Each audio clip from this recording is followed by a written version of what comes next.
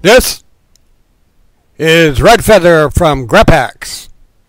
In this Kdenlive video, we will be showing you the artistic effect called the Vignette effect. I hope I'm saying that right. The Vignette effect can be used to place a circle around an item or wording in order to gain a possible focused area.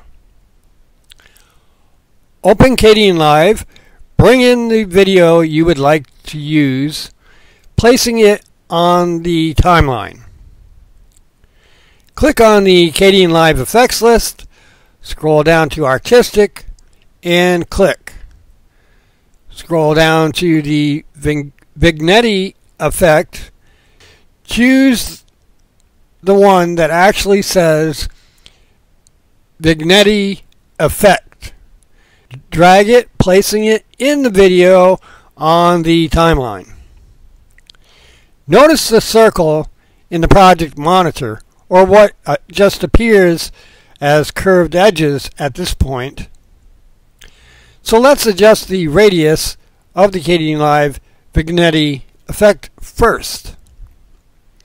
Notice by reducing the radius, the circle gets smaller. Raising it makes it bigger. Also, by adjusting our x-axis, this makes a right and left movement, and the y-axis up or down.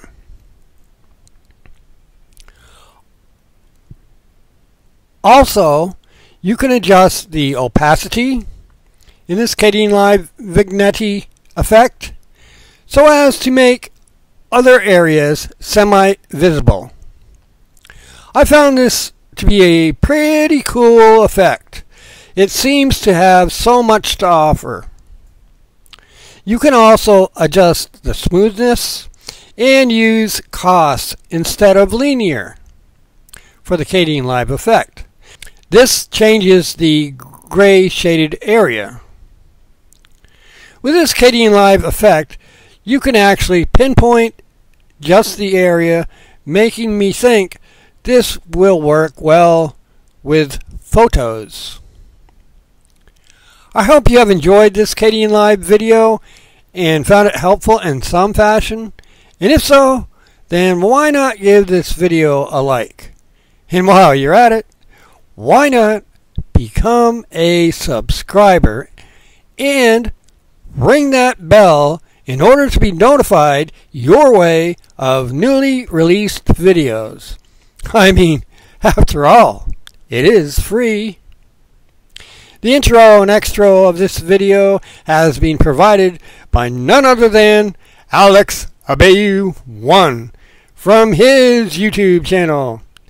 Thank you in advance. I am out.